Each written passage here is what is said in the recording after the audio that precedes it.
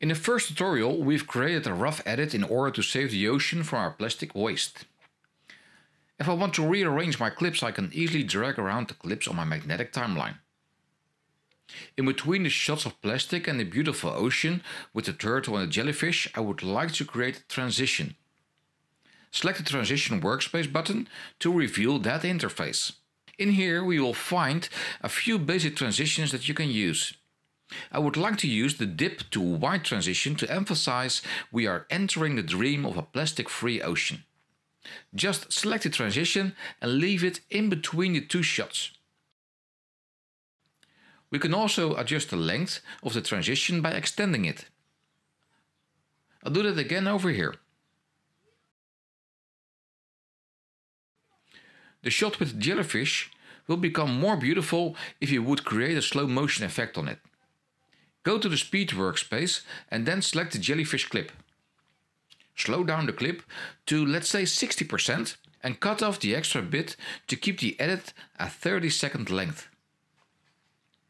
Now let's add some titles on here. We will start with a big title at the start of our video with the text, "What are we doing to our ocean?" In order to do that, we will need to open the title workspace. So let's open it. In here we find a variety of titles and lower thirds we can use. I'm searching for the one that looks best for my story. When you found the right title, drag it just above the clip on the timeline and let go. By double-clicking on the text, you will be able to alter the text. In the options on the right-hand side of the interface, we can make several adjustments. But what you can alter is up to the original designer of the template. Based on my original idea for this edit, I will need to create multiple titles.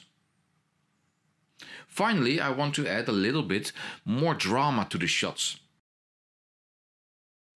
It's also possible to alter the title. If you only want to have one line of text, just disable the color of the text and the color of the shape in the background. If you want to reposition the text, you'll need to go into the Crop and Rotate workspace in order to move it horizontally or vertically.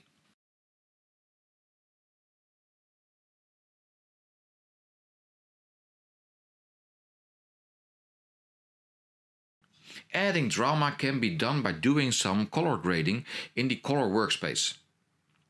There are some great presets available in here which you can add to your clips on your timeline. In this case, I will select one shot and add a cinematic look.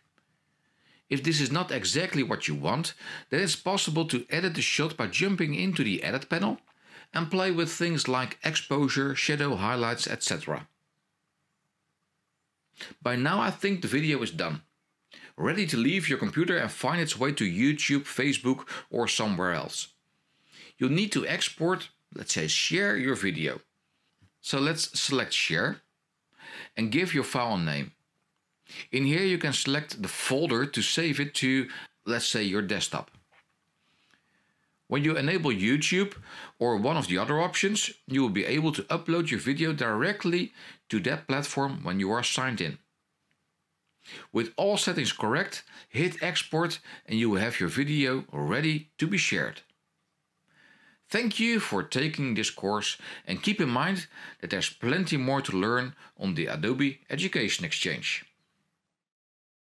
Hi everyone, thanks for watching. Click the link in the description below to explore more free online professional development on the Adobe Education Exchange. And click the link on screen to subscribe to the channel for more videos.